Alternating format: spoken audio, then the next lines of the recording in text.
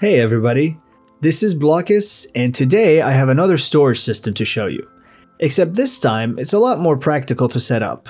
See, I realize that I've been too hung up on moving chests with pistons and minecarts, but this way is much faster and much easier to set up, and it doesn't involve losing a ton of chests in the process of building it.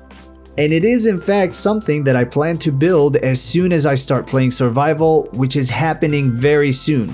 There's gonna be a whole announcement thing and you'll be hooked, trust me, but I'll tell you more about that later. So if I click any button right here, then go look inside this chest, I'll find exactly one stack of the item I requested. It arrived here pretty fast because I'm running the system with a 28 fan array. And I'll show you that in a minute.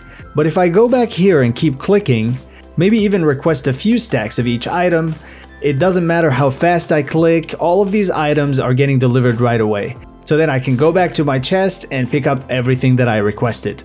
I figured something like this would make more sense than having a huge system that brings you chests or groups of chests and you can click what you need and find it in this one place. But if you haven't seen my other storage systems, I recommend that you go check them out after this video because I do things very differently and you may be able to use those designs in different circumstances. And to make this system complete, I knew I had to add some form of item sorting so that I don't actually have to keep putting things in individual chests. I can just place any items I have on me in the second chest right here, and they'll get sorted back into the correct chests, and anything that doesn't fit will end up in a separate trash container. And now that you've seen what this contraption does, it's time for me to show you a few cool things that happen behind the scenes. But before we jump into that, I want to say that I'm very happy to have hit 300 subscribers a couple of days ago. Thank you all for watching and supporting me, and I look forward to making many more videos for you to enjoy. Now let's start with the engine. And this time I didn't use a creative motor because I figured enough is enough, and I decided to build something that I can use over and over. So I went ahead and used an array of fans connected to a rotation speed controller, which is an awesome block that gives me a nice engine that's really cheap and can deliver high speeds and power.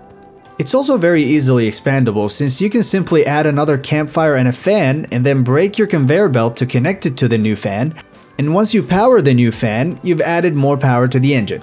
And I feel like I said new fan too many times, but I hope you get my point.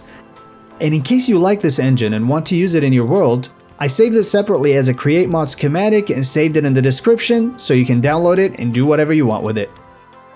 The main part of this system is very simple. I have a pulse repeater and a regular repeater pointing into a block with a torch on it. Whenever the button on the front is pressed, the torch will pulse off and release a stack of the requested item. You can adjust the number of the funnel to get less of the item you want, and you can increase the pulse length on this side to get more of the item. This is very similar to the item shop I showed you before, but it has no conditions and will simply deliver the item once it's requested. And once that happens, the item then gets dropped on the conveyor belt and then they'll go through this funnel, into this chest, and then out onto this conveyor belt, which will go up into this funnel and finally deliver our items into the chest at the front. And finally, once I finished setting this up, I knew that I had to add some form of sorting system so that I don't have to keep loading each chest with items. Create mod makes item sorting super easy. Everything will just run over a series of filtered funnels leading into our chests.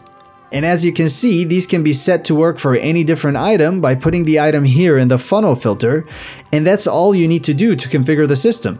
And I added a trash chest here at the end, but you can obviously do whatever you want with any leftover items. And this is all there is to this new storage system. But before I let you go, I wanted to remind you that I'm always open to new suggestions and ideas for things to build. Even if you think the idea is crazy, I'd love to hear it. Thank you so much for watching this far into the video, and I hope to see you next time.